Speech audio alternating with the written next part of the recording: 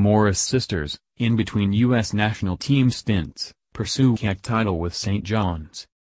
Midway through the first half of a tight contest against Good Counsel, St. John's forward Maliah Morris picked up the ball at midfield, cut past a couple of defenders, then stopped on a dime.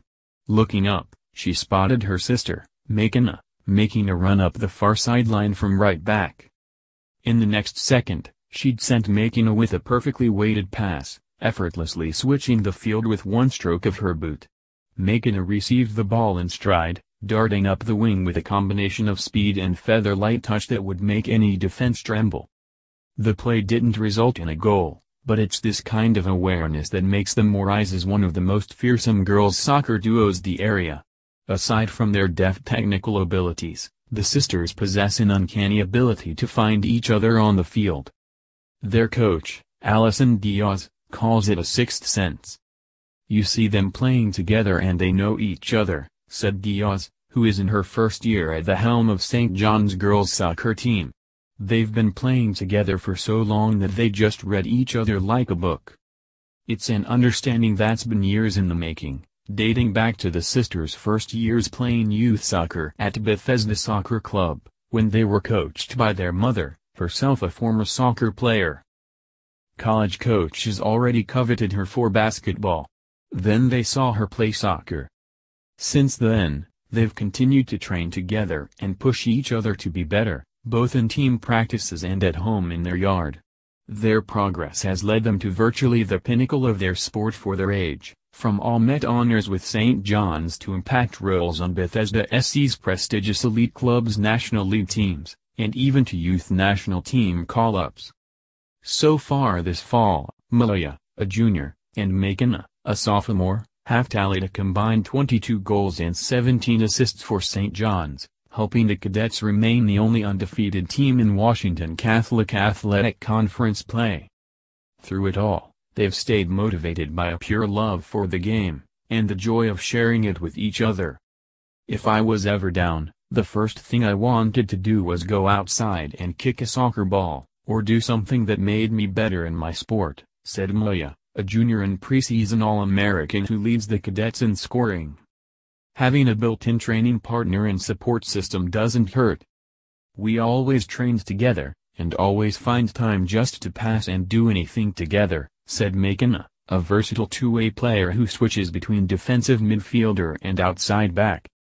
Though they admit that their home training sessions can get pretty heated, both sisters agree that these are some of their most valuable hours spent on the ball. And they're always able to keep things friendly, while still being competitive. "We're super close," Maliah said. "Right when we step on the field, we're business, but we can always joke around." All she ever knew was America. This high school athlete had a plan. Then DACA was rescinded. It's a good thing they get along so well, because between home, high school and club soccer, both play on Bethesda SC's under-18 ECNL team, they're rarely apart. In a couple of years, they'll be playing together in college, too. Both sisters have already committed to Clemson.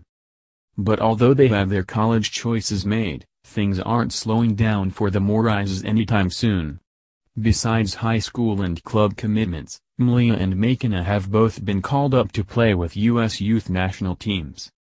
Makenna most recently traveled with the under-16 national team to play friendlies in Germany in September, and will train with the under-17 team later this month.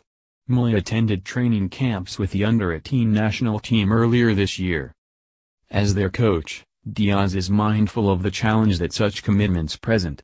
Speaking of Makenna's recent trip to Germany, she said she's had to be careful not to overwork her star defender. "I think for her to have that experience, she's going to go away with a lifetime of memories just from that alone," Diaz said.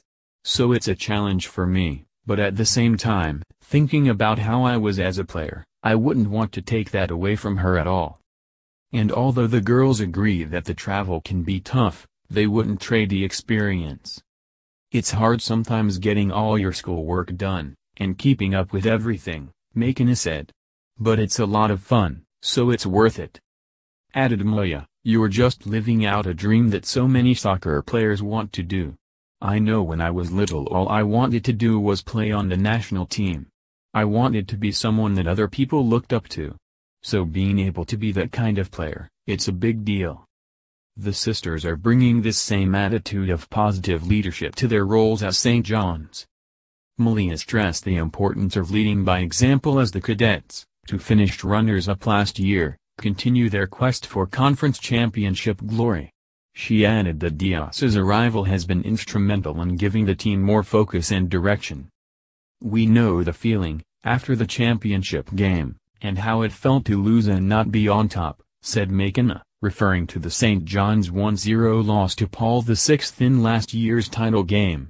"So I think a lot of us are bringing that with us this season, to just really fight every game, so that we can go to the championship game and change the result."